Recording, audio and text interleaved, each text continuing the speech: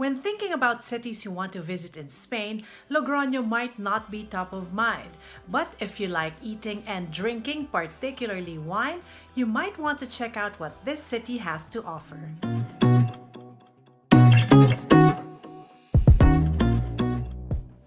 Hola, this is Alex. Welcome to my vlog where I talk about awesome things to do in Madrid and in Spain and about living abroad in general. If you haven't yet, do subscribe and click that notification bell so you know exactly when my videos go live. Today I want to talk to you about the city of Logroño. I learned about the charms of this city through my friend Marie V, who is half Filipino and half Spanish, and she goes to Logroño at least once a year because she still has family there that she likes to visit.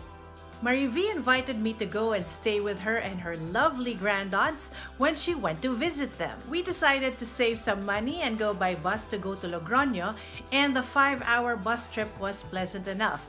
But when we got to the bus station and it was time to get off the bus, I tried to stand up but I couldn't do it easily because I was literally stuck to my seat.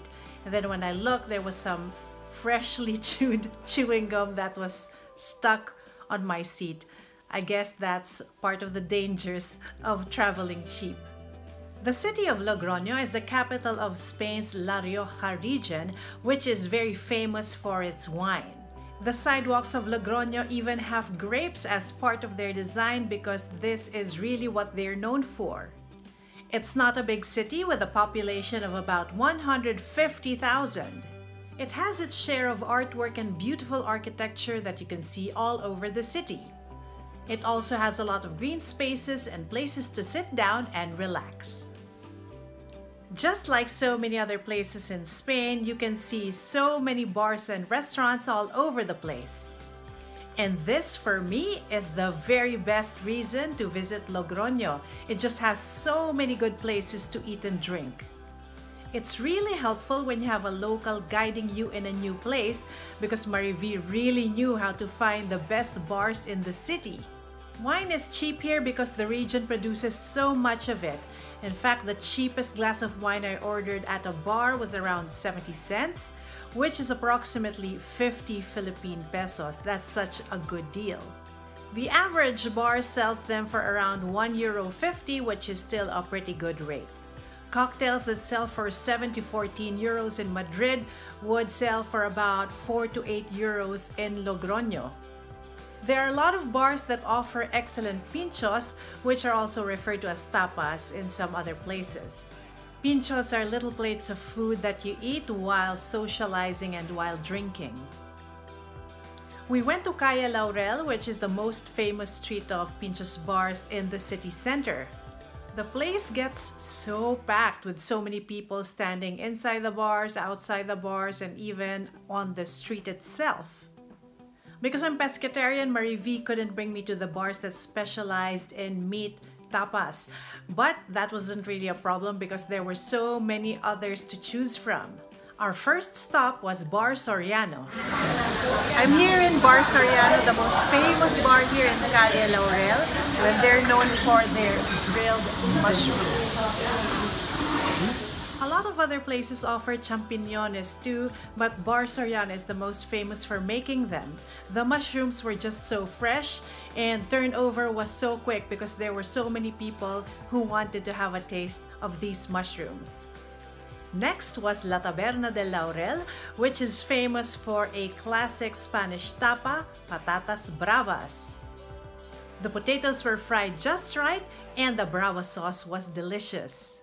Then we moved to La Taberna de Tío Blas, which had a lot of croquetas that didn't have any meat in them. One special thing that they offer in this bar is their red wine slushy. I'd never had this before, I'd never seen it in any other place, and it was so refreshing. We then proceeded to D.O. Laurel, and we stayed there for a pretty long time, mostly because we could find seats at the bar, but also because the bartender made a mean Aperol spritz. This bar offered deconstructed tortilla de patatas, which had extra things in them. For example, cheese, there were also onions and mushrooms and even octopus. Everything was so good. After that, Marie V took me to another street so that we could have some pinchos of cuttlefish. The bar was La Cueva de Floren on Calle San Juan, and the cuttlefish is really a must-try. Finally, we went to Calle Albornoz so that we could go to Bar Sebas. The specialty of this bar is the classic tortilla de patata or Spanish omelette. In all the places that we went to, the wine was always good.